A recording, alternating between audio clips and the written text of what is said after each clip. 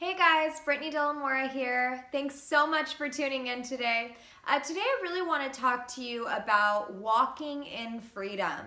You know, walking in freedom is always so big on my heart because for those of you who don't know, I was in the adult film industry for 7 years of my life. I was also a full-blown addict. I did so many drugs, heroin, crystal meth, cocaine, pills, and you know, now today I have been sober for 6 years. I've been out of the porn industry as well for 6 years.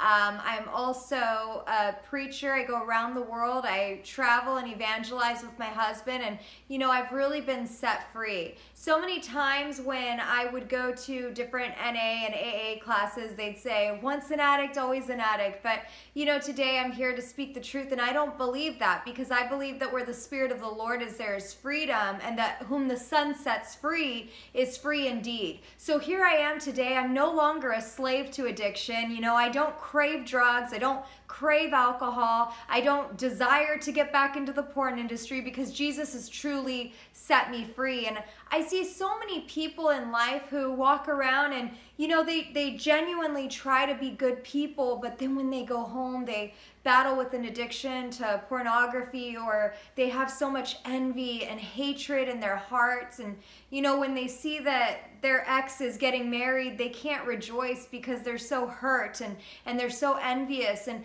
you know, there's a better life to live. You don't have to be a slave to sin. You don't have to be a slave to your emotions. You don't have to be a slave to addiction. There truly is freedom in Christ. And so, you know, what that looks like is that you have a pure heart. You know, when you see others that maybe get a blessing that you've been praying for years, you can truly be happy for them. You know, no longer do you go home and battle with drugs or alcoholism or pornography addictions. Like, these things are no longer your battles because you've truly been set free by Jesus. It was definitely a process for me to get set free. When I first became a Christian, you know, I stumbled into church drunk and I just felt this feeling and I got these goosebumps all over me. And I remember telling somebody, like, I just feel these chills when I come here. And the guy told me, you know, that's the Spirit of the Lord. And I said, how can I get this Spirit every single day? And so what I started doing is every morning when I would wake up, I would turn on my favorite worship song. I would then pray, and then I would read the Bible. I've been doing this every day for 6 years. You know, what would happen is when I would attract the Spirit of the Lord, then we learn that where the Spirit of the Lord is, there is freedom. So the more time that I spend in the presence of God, the more set free I'm going to be. So it was this process of like removing the hurt, removing, you know, the pain, removing the addictions. And, you know, God would give me words. And I remember one time he told me, Brittany, flush your drugs down the toilet. And I'll be honest with you, I didn't want to do that. Because for 7 years of my life, I'd been on drugs and I would get dope sick. But this day I decided to take this crazy step of faith and I said, okay, I'm going to flush my drugs down the toilet.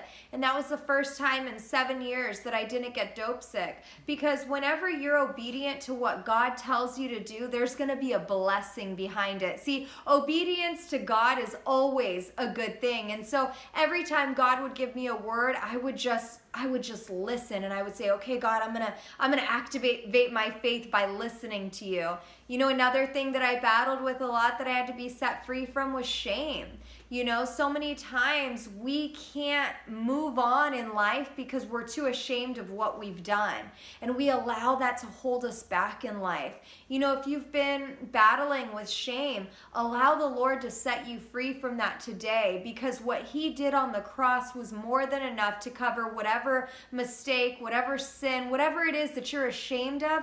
What Jesus did for you was more than enough. Who cares what people think about you? You know, we could spend our whole lives caring about what somebody thinks of us, and then that person, you know, hopefully not, but could pass away tomorrow, and now you just spent your whole life caring about what they thought about you. Be set free. Don't allow people to dictate you in life. So practical advice to get set free from whatever it is that you might be battling with. Maybe it's just you can't let go of that hurt and that pain, and you have so much unforgiveness in your heart. Maybe it's like me, an addiction. You know, maybe there's just this lifestyle that you're living and you desperately want out of it. What I would tell you to do is get into the presence of God. You know, the Bible says that when we take delight in the Lord, that He gives us the desires of our heart. So the more time that we spend in the presence of the Lord, the desires of our heart actually change. We no longer desire the drugs. We no longer desire the anger. We don't desire the jealousy, because truly the desire of our heart just changes. It's not like you have to all of a sudden change yourself because you're seeking God. No, the Spirit of the Lord just changes you and makes you a different person. It makes you a new creation. And so that's the first step, is really seek God. And step 2, I would say, get an accountability partner. Find somebody that you can open up to, somebody that you trust, that you can just be vulnerable with. You know, hey, I'm battling with not forgiving this person, or I want to get high today. You know, whatever it might be, find somebody that can encourage you, give you wisdom, pray for you, and give you godly counsel, because you're going to need that in your life. You need somebody to do life with. Don't try to do this alone, because I've never met anybody that's successful that has done everything alone. So find an accountability partner. Step 3, start serving in church.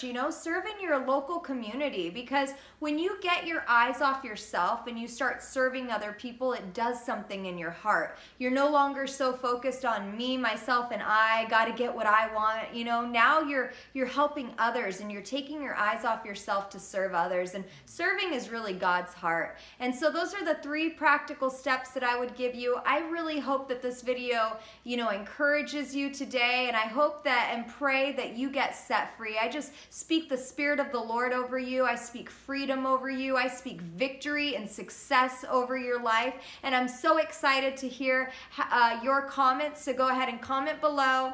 Make sure that you like this video, share this video, and ring that little bell so that you can get all the notifications when my husband and I bring new videos to you. Love you so much. God bless you, and have a wonderful day.